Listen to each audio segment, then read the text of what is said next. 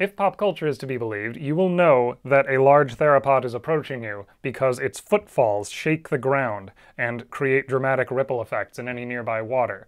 Some workers in 2018 actually looked at what seismic waves propagate from a theropod's foot and found something surprising. If the foot, and therefore the animal, is facing you, and it's around 25 meters away, it sounds the same through ground vibrations even as the animal gets closer and closer, which means, assuming that the prey's vision and airborne sense of hearing and sense of smell are all obscured or confused in some way, the theropod can actually cross the prey flight distance and attempt prey capture from a much, much closer proximity than it would otherwise be able to. This is all theoretical, but I'm sharing it anyway because I love the name they came up with. They called this seismic wave motion camouflage.